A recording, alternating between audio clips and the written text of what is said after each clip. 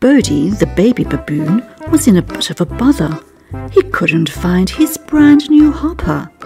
A hopper, you say? What is that?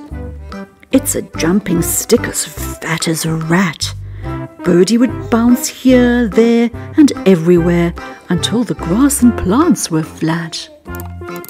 With a grumpy face, he set off down the path, mumbling away like a baby giraffe.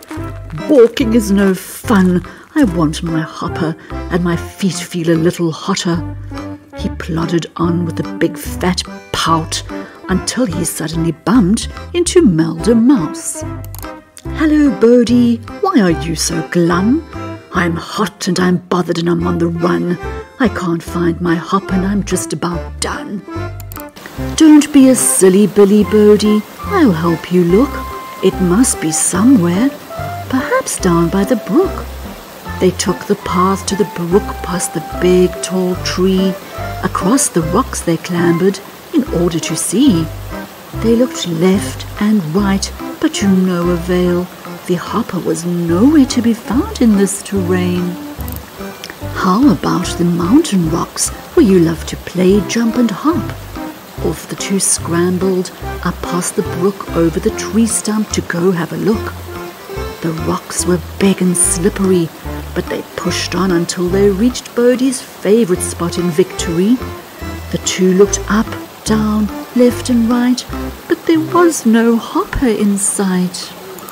"What now?" said Bodi. "What do we do?"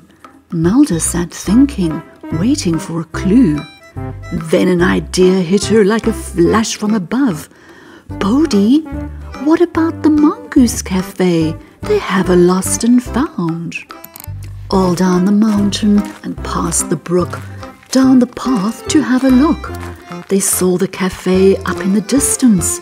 It looked jam-packed, lamented Bodi with a bit of resistance. "Good morning, Mervyn Mongoose. How are you?" "Melda and Bodi welcome you too." "Thank you, Mervyn. We hope you can help. Bodi has lost his hopper and doesn't know what to do. We have searched far and wide with no success. You are our last chance, we must confess." At just that moment, who should stand up?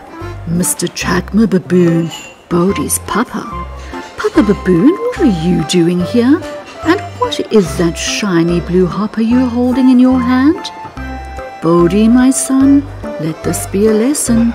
Last night I found your hopper lying in the garden on the grass, which left a bad impression. Your hopper costs a lot of money. It needs to be taken care of. This is not funny." "Oh, Papa Baboon, I got such a fright. I'll never neglect my hopper and leave it out at night.